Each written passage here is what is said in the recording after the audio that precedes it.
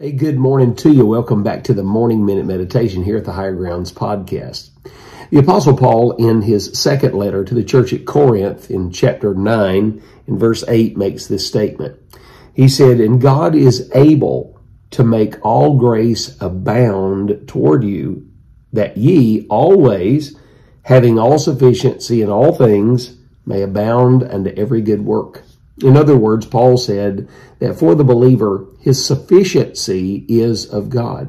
And since we have everything that we need through our relationship with the Almighty, through Jesus Christ and his finished work, with the seal of the Holy Spirit and our hands upon the Word of God, we lack nothing. We have everything we need to be the kind of Christian that the Lord would have us to be. Also, as a result of having all sufficiency, we therefore have all satisfaction. There really is, for the believer, nothing he needs to satisfy himself other than his full relationship with Christ, which gives him direction in every other area of life. Joseph Stalin was the communist dictator of Russia, died in about 1953 or 56, somewhere in the 1950s.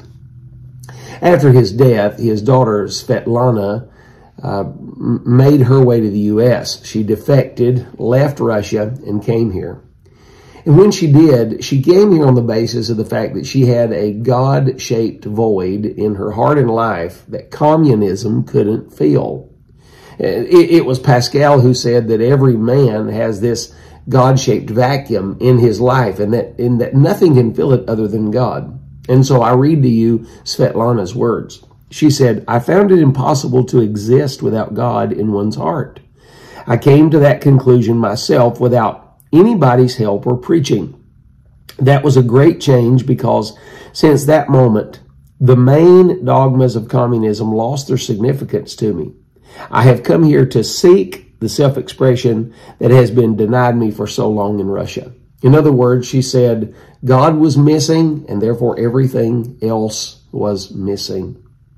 On his deathbed, Stalin shook his fist at God in one last act of defiance and fell upon his pillow and died. That was the words of his daughter Svetlana regarding his last moments. Hey, let Christ be your sufficiency and your satisfaction. Think on these things today, my friend, and as always, you have a great day.